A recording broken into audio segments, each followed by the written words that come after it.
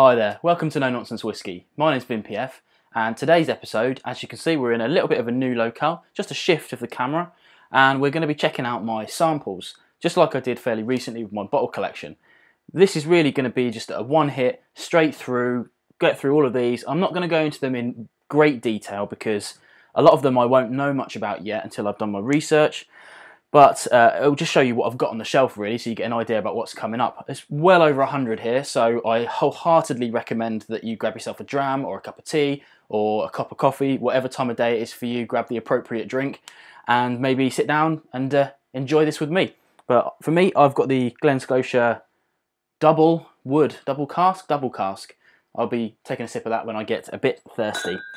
Let's get straight into it, shall we? First of all, I'm going to go down here. You probably can't see that underneath the camera, but I've got a couple here. This is the Lakes Distillery. This was their founders one, the 3-year one.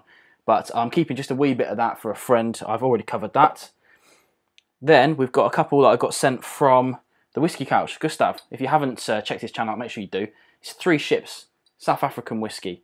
This is a 10-year PX finish and the 15 Pinotage cask. Don't really know much about these yet. But he did send me a load of stuff as well. Hopefully my mic will play ball today.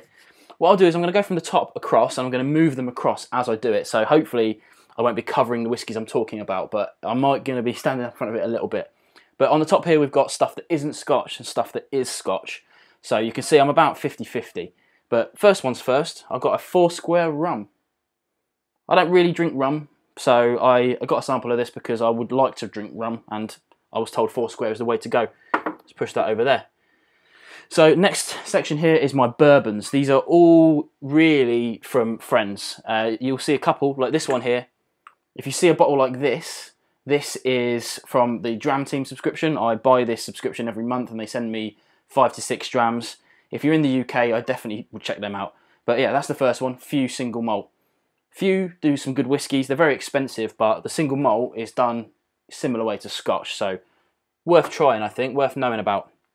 This is a Hunter and Scott. Literally don't know anything about that. My friend Gus gave me that, so I'm going to try that and see what it's like.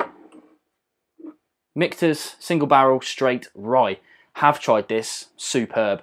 Haven't reviewed it, obviously. Pretty much everything up here hasn't been reviewed, because if I have reviewed it, I tend to drink it downstairs. But the single barrel stuff they make, it's about £100 a bottle. Really good though, really worth it. Black Dirt Single Barrel New York. Hopefully you can, I'm holding these up, but I very doubt you can see them. I'm just checking down on the camera. You can't see them, can you? It's too washed out. Never mind, you'll just have to trust me what they are. Black Dirt Single Barrel New York Straight Bourbon Whiskey. Don't know anything about that one yet. JD Barrel Proof. So I've got the other one down here, the Single Barrel Selected. This is the barrel proof version of that, so I'll probably do a comparison when I do those two. This is Stag Junior, 66.05%. Really looking forward to trying that one. Have tried it before, really like it. Baker's 7-year-old, 53.5%. Don't know anything about that one properly yet, so I'll do my research for that. The Old Forester 1920 Prohibition Style. Now this thing here is only available in America. I've got this due to the generosity of the British Bourbon Society. I think I did have a glass of that, yeah. I got a glass from them. You can see that, fancy. I really wish you could see this writing on here. It's a shame it's washed out a little bit.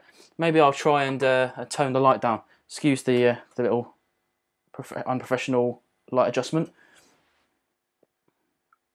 Didn't make any difference. Right, let's bang that one back up. Never mind. Warts and all, eh? Warts and all. Old Forester 1920. Now, I can get Old Forester standard over here, but the 1920 is meant to be sublime. As you can see, it's still got the postage seals on it, but I haven't actually tried this one yet, so really looking forward to trying that. Push them over there. Very Old Barton 100 proof. Don't know much about that one yet. Still very looking forward to it. I'm a big fan of bourbons, actually. Blanton's Original. And I've got a couple of Blantons here. I've got another one here. I've got a gold downstairs. The Blanton's Original. I can go into more details of that when I actually do the review, but this is the another Blanton's SFTW. I'm going to say straight from the barrel, but I'm not sure what that means, to be honest. But I'll probably do a comparison video on those as well. The Bullet 10-year-old this is. I can get the Bullet and the Bullet Rye over here without any problems, but the Bullet 10-year-old still in America, really. So looking forward to trying that one. Henry McKenna 10-year. Again, looking forward to trying that one. Knob Creek Rye. Now I've just picked up the standard Knob Creek and done a video of that one fairly recently. won't put a link up there because there'll be far too many to do, but go and check out my video on that. This is the rye version. I'm definitely going to be trying a few more ryes this year, so if you're into your ryes, check out the channel, and when things come out, you'll see them. Few Delilahs, this is their special edition one. Can't remember the exact reason why it was released, but again, research will get done for when videos come out. So that's the bourbons. Not so many, but you know, interesting stuff. Now this stuff here is all British whiskey that isn't Scotch. So we're basically talking English and Welsh, because anything else would be Irish and Scotch, right? So for Welsh stuff, we've got the Penderyn Myth. This was actually one of their ones for the foreign markets and for travel retail and things like that. So I'm glad I've got a sample of that. I've tried it before. It wasn't my favourite of their range, but you know, it is what it is. English Whiskey Company, Chapter 16, Smoky PX cask. Looking forward to that. Can't even see these ones, can you? I'm so disappointed. Sorry about that you can't see the bottles, but never mind. The Norfolk Malt and Rye, which is again English Whiskey Company. I'm not sure exactly what this one will be like. I guess they've literally mixed malt and rye together. Interesting, interesting. Another one from them, the English Smoky. I did do the original quite a few years ago now, actually. These two samples came from Ben Bowers, but I'm looking forward to trying that. And I like my smoking whiskey these days. So another one from those guys is the Norfolk Farmers. Fair enough. Spirit of Yorkshire Distillery Projects. Don't know much about those guys yet, so I'm looking forward to trying those. And obviously I like bringing English whiskey to you guys as well, because I think my biggest sets of followings are US, UK, and then Canada. So obviously North America, killing it. This one is the Cotswolds World Whiskey Forum, which if you watched my bottle video, I have got a full bottle of that, but someone sent me a sample of this, so it means I don't have to open my bottle. So I will be trying that. Next, we've got Irish whiskey. Now, I apologise to everybody because I don't really cover Irish whiskey enough, and I don't actually have that many here, so I'm probably going to try and get all of these done this year sometime. But you know, if you want to see more Irish, then just let me know in the comments below, because I will stop doing Scotches and do more Irish and more world whiskies if that's what you want to see. But I follow the numbers, and the numbers don't lie and say that Scotch is really the king. So I've been covering more Scotch, but if you want to see more of other things, then just let me know.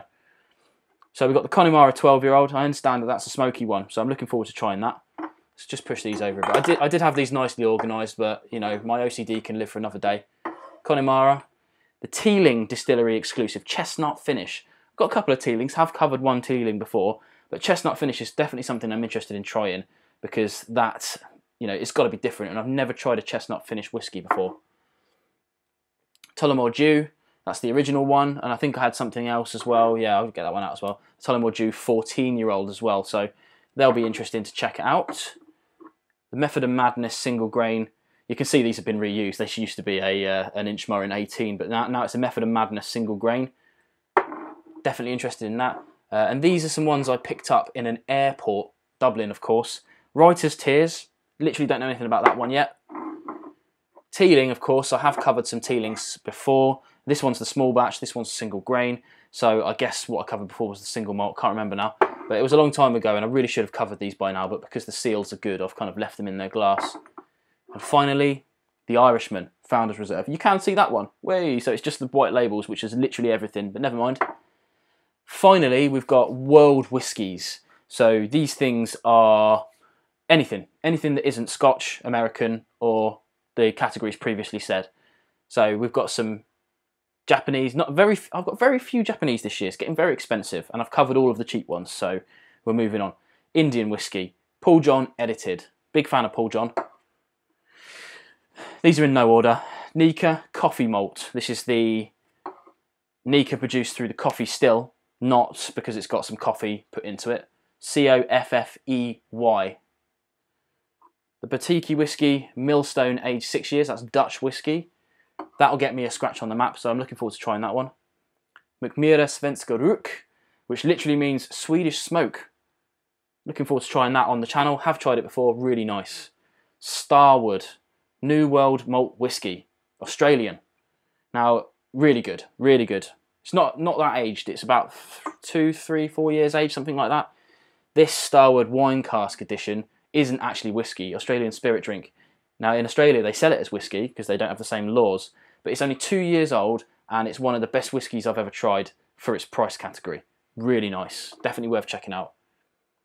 McMira Scuritide, I'm going to say. I'm probably going to be picked up on that. Pretty good, pretty good. Starting to get expensive, but it's pretty good. Oh no. That's going to happen a few days. I'm just going to leave it. Just going to leave it. For the sake of speed, because it took me 20 minutes to talk about 30, 40 bottles, so 100 samples, I'm going to have to power through. Paul John Brilliance is another Indian whiskey. Really good whiskey, in fact. If you can get it, you can get it. I don't even know how to pronounce this. Tirunelveli. Never heard of it before I got this in the dram team. So again, as always, I can't know everything, so I will do my research before I do the video, but this is a Finnish whiskey. Another scratch, so I'll definitely try and get that done this year. This poor little thing has been sat on my shelf for so long. You can't even read that, I bet. But this is the Stauning Young Rye. So unfortunately, this is long gone on the shelves now. It's been replaced by much newer stuff. This is the 2015 version. But Sourleg sent me this in something like February 2017, so nearly 2 years ago. And I've been quite lax on covering it because I want to go out into the woods, where that's how they film there. So I want to film mine out in the woods. And it's just finding the time and the equipment to get that done, really. Okay, so that's the first shelf done. Let's have a little sip of this. And move on to the scotches. Now again, these are categorised. I'm not quite as anal to label them all up yet, but I'm going to start on this and then work backwards. Same as I did before, pushing them over. Again, so you can see what I got. Now this, you won't be able to see this. This is the Signatory Linkwood 1995 22-year-old. Sublime stuff. Unfortunately, probably gone. I'll have to check when I do the video. But it probably won't even be that much watched video. That's the problem with the independents. People don't tend to watch those videos. So people like me, I like to cover whatever I want. But obviously, you've got to cover things that people are going to watch. Otherwise, it's a bit of a shame, right? Glenmurray, aged 10 years in Chardonnay cask. Big fan of Glenmurray. Really like what they do. I feel like they could probably do a bit of a reimagination of their boxing, though, because the boxings are quite traditional, let's say, and I feel like they get left on the shelves because of it, but that's just my opinion. This was a Paul John Brilliance, but it's been replaced by a Ben Rummock 15. It's actually coming off the label a bit there. You can see it's been written on in pen. A friend sent me that. Craigellachie 13-year-olds.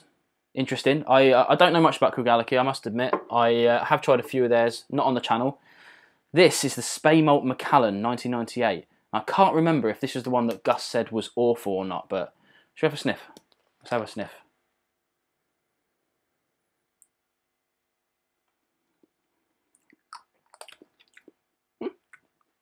Not so bad, so it might not be that one. Douglas Lang, Old Particular Speyside, 21 years. 51.5%. Yes! Really looking forward to trying that. Glenrothes 2001 vintage. Yeah. Not a big fan of Glenrothes, I must admit. But, you know, I haven't tried that one yet, so we'll see. Another Glenmurray, the Elgin Heritage, aged 12 years. Another Glenrothes, Sherry Cask Reserve. So I'm firing through these. I get a bit bored with Speysides, I must admit, so a lot of these kind of taste similar to me. But Glenmurray Classic Sherry, so this is just their bog standard range. About 20 quid in the UK. Well worth it, well worth it. Glenlivet Nadura, I'm probably not pronouncing that right, Nadura Oloroso Matured. I actually quite like this.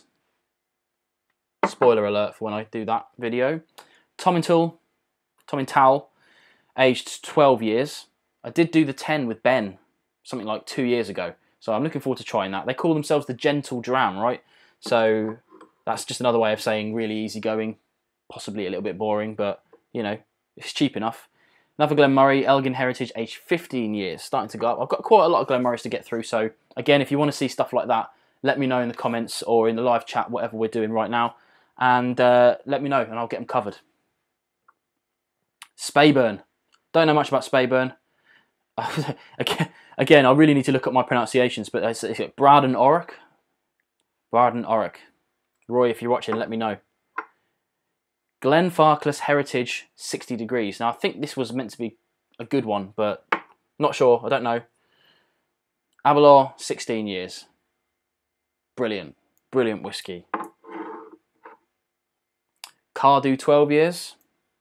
Actually, I don't think I've even opened that one yet. Yeah, that one's still got a seal. I tend to open these things just to try them. Can't wait to try this one. Balvenie Peat Week 2002, 14-year-old. If you don't know about Balvenie's Peat Week, 1 week a year, they stop making their normal whiskey and they transfer over to smoky whiskey. This is only something that's been fairly recent. So I think 2016, that was the first one. So in the last couple of years, they've done one every year. And it's always incredible, always incredible. Tamdhu, 10 years. Fair play. I got a little set for Christmas as well. So I've got the Glenfiddich 12-year, the 15 and the 18. So here's a question for you guys again. Now, I haven't covered the 15, so that's a given. Definitely going to be doing that one again. But I have covered both of these. The 18 I did last year, as in 2018. The 12 I did as one of my very first videos, and it was an awful, awful video. Content I think was pretty good still, but I couldn't present videos back then. So if you want to see me re-review this, or both, then let me know. Give it a vote. If not, I'll happily drink them on my own, off screen. But, you know, if you want to see them again, I'll save them. Moving on now to the Highlands. Something I don't cover much again, but that's because there's not that many of them, really, in comparison to something like Speyside. But as you can see, I've built up quite a bit of a collection of these. In comparison to the rest of it, I tend to hammer my Islers, but this is the Edredor 12-year, the Caledonia. And I do have, I'm going to sneak that through now. I have the 10-year one as well. Got this one still in the box. I should just get rid of the box, really. What's the point in keeping stuff like that? Got that from a shop, so looking forward to trying that. Again, if you missed the start, just to reiterate, if you see these bottles, I bought these as part of a subscription service. None of these have been given to me, and nearly everything else I've bought myself or it's been given to me by a friend. The only really ones that you can tell, I'm looking around for them now, stuff like this, Douglas Lang.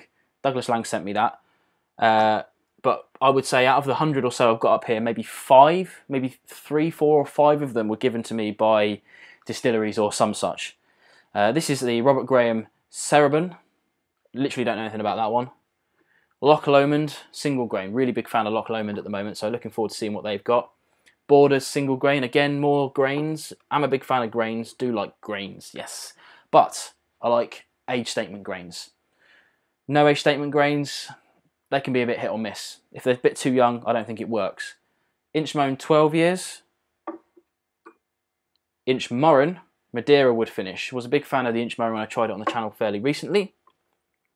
Glengarry Founders Reserve. Push these a bit over so I've got some more room. The Ardmore Portwood finish 12 years. I should say as well, if I've got some of these in the wrong categories, I did try my hardest to put them in the right ones, but if I did get them wrong, don't worry about it, it's fine. Annock 18 years. Now, I've been reluctant to try this one because I haven't tried any other Annocks yet. So, going straight in for the 18 year, we'll see. If you want to see that video again, let me know. I'm sure everyone wants to see everything, but, you know. And that's the Inchmurren 18 year. What was the other one I just had? Inchmurren Madeira. So I did the 12 fairly recently. I did take the cap off this to smell it. Just really good whiskey. Aberfeldy, 12 year. The Devron, 12 year. Not sure about that one yet. We'll see. One for Roy. Deanston, 2008 Bordeaux cask, 9-year-old. 58.7%. Looking forward to trying that because I do like Deanston. I just never bought a bottle. And a Balblair 91. Just covered the 99, so looking forward to trying that. Wow. Did you see that then? Almost lost the whole thing. Right, next up we've got Islands Whisky.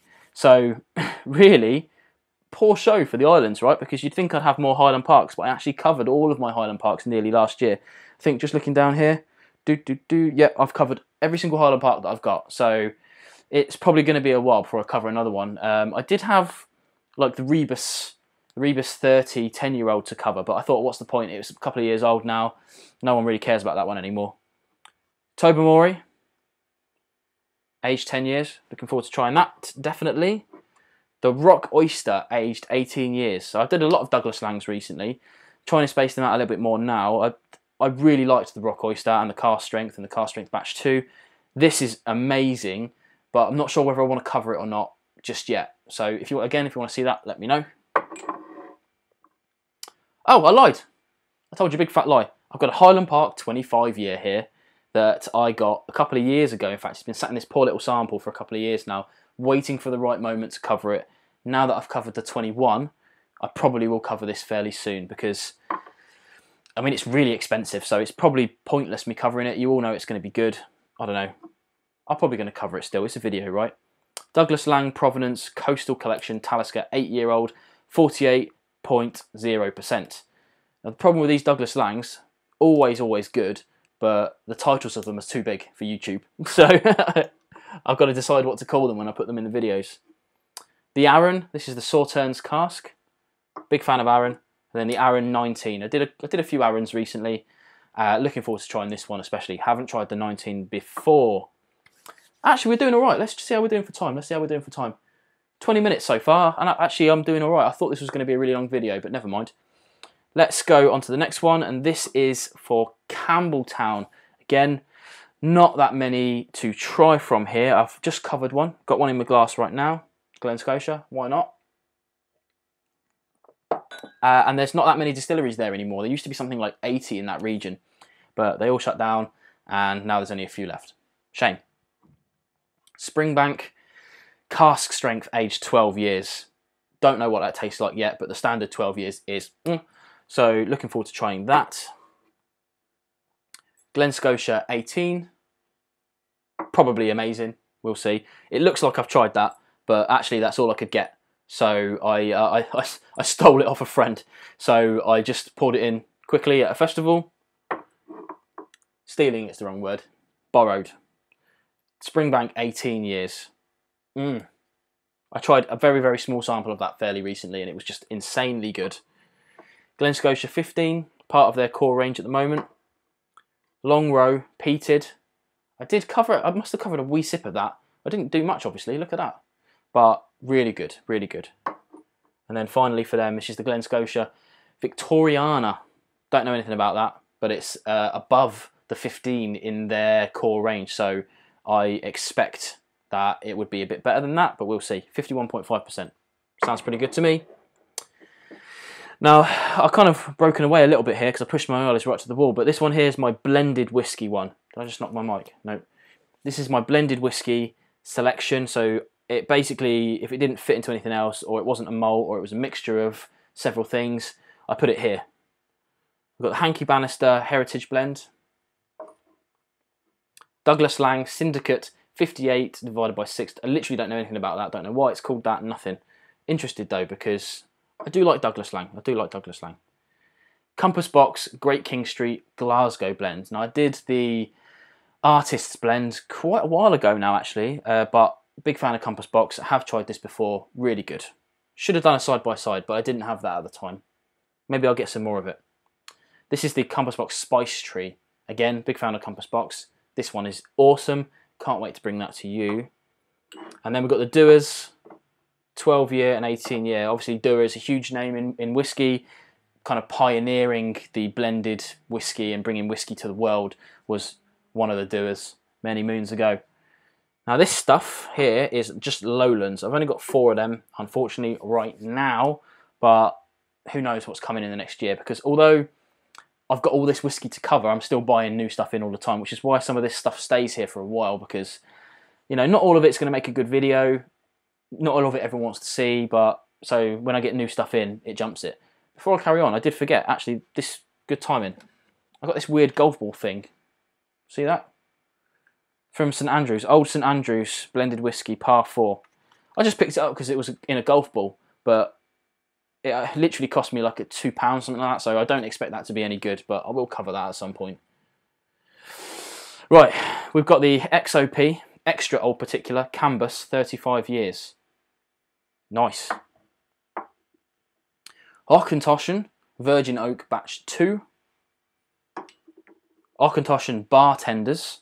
Now, I've heard good and bad things about the Bartenders. Really, it's called a bartender's malt because it's about cocktail making. So to judge it in this arena seems a bit unfair, but I will give it a critical nose anyway. Glengoyne 18 years. Just tried the 21 a couple of days ago. I had one of these small wee samples of it. This is a 25ml. They also send one 10ml and they sent the Glengoyne 21. Absolutely sublime. Looking forward to having that. Finally, probably my favourite category right now, if not the bourbons, and that's my Islers. And again, I don't have many because I like them so much. I covered quite a lot last year. Now, when I wasn't a big fan of Islers, I was keeping them up here until I might like to try them, and I had something like 20, and I covered quite a lot of them last year. So we've got the Bowmore 12 years. Tasty, tasty stuff. Bowmore gets a bit of a bad rap because it's got a bit of a funk about it, and if you don't like that funk, it's a bit like the Arran. If you don't like the funk, you're not going to get on with it, but, you know, whatever. Smokehead. Tasty, tasty. That's in a cheapo plastic thing. Yeah, to be fair, while we're talking about plastic bottles, before we carry on, these things here, they are in plastic bottles, and they do sit up here for a while, but I've tested this, and I've tested this with the Dram team, and the plastic doesn't make a bit of difference. But then it's really hard to tell anyway, because you've got stuff like batch variation. We did I personally did a little thing where I got one, and I tipped half of it into a glass bottle and half of it left it in one of these, and after a year I couldn't tell any difference. So don't worry about that. This used to be a Jameson's, but now it's a Kalila 18 years. Pucker. Lafroig Law. I saw an excellent video of that by Foodquig. Go and check him out if you don't know who he is. Lafroig Triple Wood. This is the Triple Wood. I think the Triple Wood might well be their travel retail exclusive. Not sure. I'll know by the time I do a video, of course. And lastly, the Big Pete, which is the Douglas Lang Remarkable Regional Malts for Islay. Really good. I have covered something like this on a peat video I did last Christmas 2017, and I really like it, so I'm looking forward to bringing this to you. There you go, that's all my samples and a bit of a different look at the shelves here. Before you go, I just want to ask you one more thing. I've got these 3 bottles down here. This is Uska sauce. I'll show you, don't panic. Uska sauce, so I've got 3 bottles here, and these are 3 different waters. One from Speyside, one from Islay, one from Highland, all sourced from those locations. And the idea behind these is that they're meant to complement a whiskey from that area. So if I'm going to add water to a Speyside, I shouldn't be using my crappy tap water. I should be using Speyside water, right? So I want to know if you want to see a video where I critically assess not a whiskey, but these waters. The idea being, I will have a Speyside, a Highland, and an Islay whiskey to try, and I will add these waters to it. But I'm also, if you're into the scientific method, I also want to try our whiskey, I haven't decided which one yet, and try them with each of these as well to see if it makes any difference to the whiskey depending on where the water comes from. Now, I'll go into these a bit more later, like on the video if I do it, but it tells you the kind of flavour profile of these waters. I would like to try these on their own because you've got like low mineral, high mineral, that sort of thing. But if you want to see that video, let me know. If you're still watching this video, let me know in the comments below. Just say any of the dramas you wanted to see and water, and I'll make sure I get those videos done. But there you go. Thanks for sticking around for this bit of a longer video, probably about half an hour by now. Computer's just down there, so I'll check it out in a bit. But thanks for sticking around for this samples video. Hopefully you found something in there that was interesting. Again, if there's anything you want to see over the next year, then don't forget to let me know in the comments below, or now, or whatever, because I'm probably going to do this as a premiere again. You probably know that by now, though. So this is going to be a while. I probably won't do another one of these videos until maybe next year. I do a bottle video every year, but the sample collection video was specifically requested from me this year. If you like this kind of content, then let me know, and I'll do another one next year, or maybe mid-year, to let you know how things are changing, how things are evolving. But yeah, thanks for sticking around for this long. If you've stuck around this long and you're not a subscriber, then hit that button down there and the bell notification, and don't forget to check out more videos. I really appreciate everybody who's watching the videos right now. Going through a really good growth period, and I'm going to keep doing them as long as you keep watching. Cheers, guys.